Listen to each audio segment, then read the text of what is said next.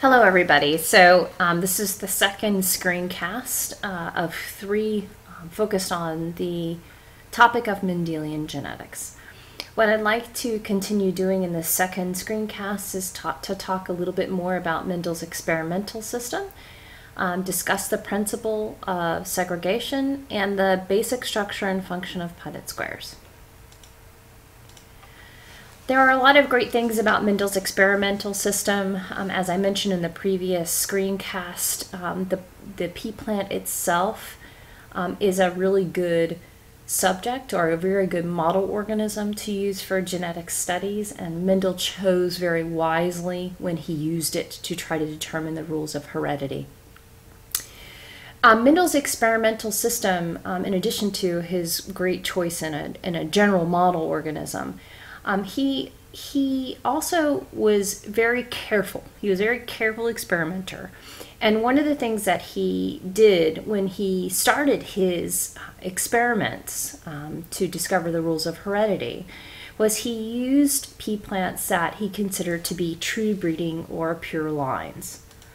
And what this means is that when a purple flowered pea plant fertilizes itself, that is, the pollen grains from one flower fertilize the egg cells in the ovary of the same flower, what is always produced in the offspring are purple flowered plants. So he started all of his experiments in the parental generations with true breeding or pure line plants. Okay.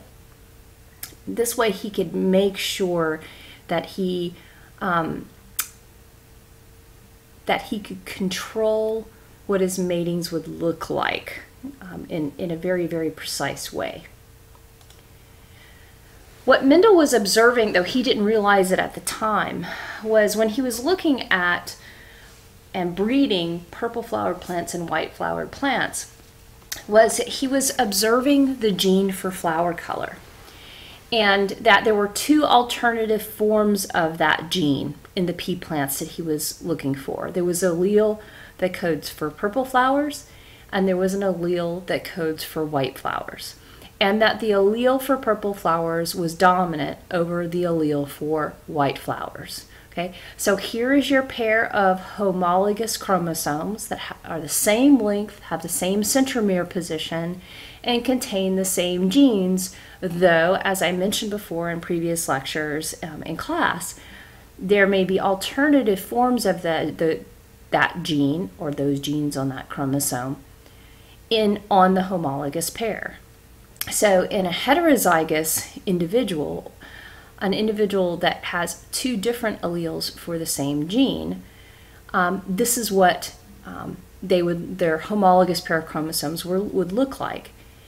In an organism, in a true breeding organism, or a pure line, what Mendel did in establishing those lines was he was making certain that on a homologous pair of chromosomes with the gene for flower color, that the alleles for that gene were the same.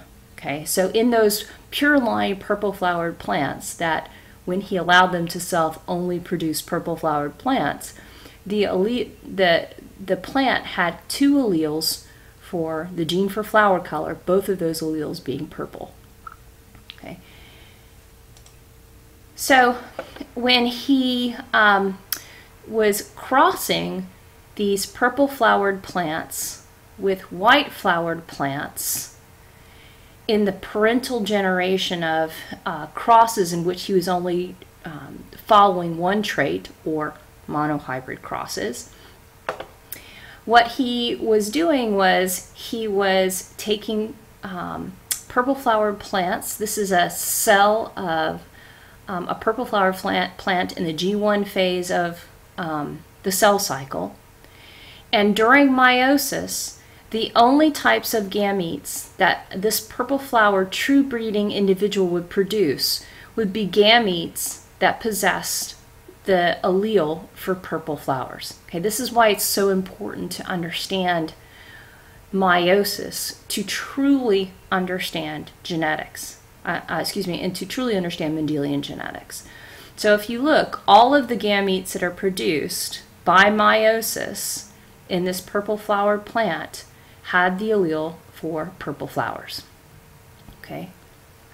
So therefore, all the gametes had the dominant allele, P. In this case, the dominant allele will always be denoted as a capital letter, and in this case, it's a capital P. Likewise, in the white flowered plants, okay, in the G1 phase of the cell cycle, this is what one of the cells would look like that was about to undergo meiosis in this white flowered plant. After meiosis, all of the gametes produced by individuals that were true breeding or pure-lined plants, all of the gametes would possess the allele for white flowers, not purple flowers. In this case, it's the recessive allele and is denoted by a small p. Okay. I should have mentioned also up here, when I say that the allele for purple flowers is dominant over the allele for white flowers, what I should have said was that means that if the dominant allele is present on one of the homologous chromosomes, at least in these particular experiments we're talking about, it would mask the allele for white flowers. So this individual who is heterozygous, okay, for the heterozygous dominant for purple flowers, okay, this individual would have purple flowers. Okay. So back to the gametes. So these are the gametes that would be produced by a white flowered parent.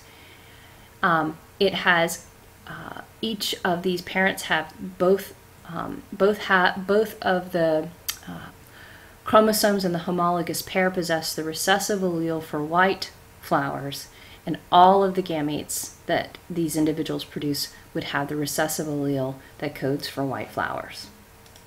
Okay. So now,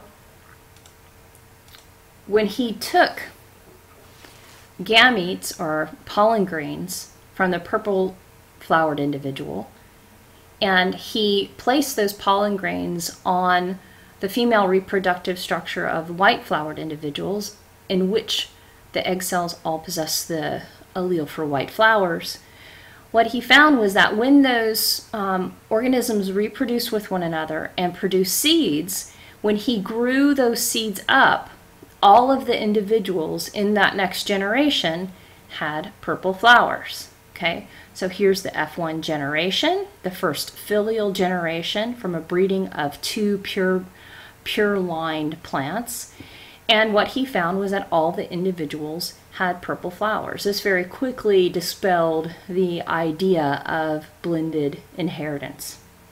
Okay, and so what he found was that all the individuals had, eventually he found this, had a dominant allele for purple flowers and a recessive allele for recessive flowers, for white flowers in the cells of all of the progeny. Okay, therefore, the dominant allele masked the recessive allele, and all the individuals had purple flowers.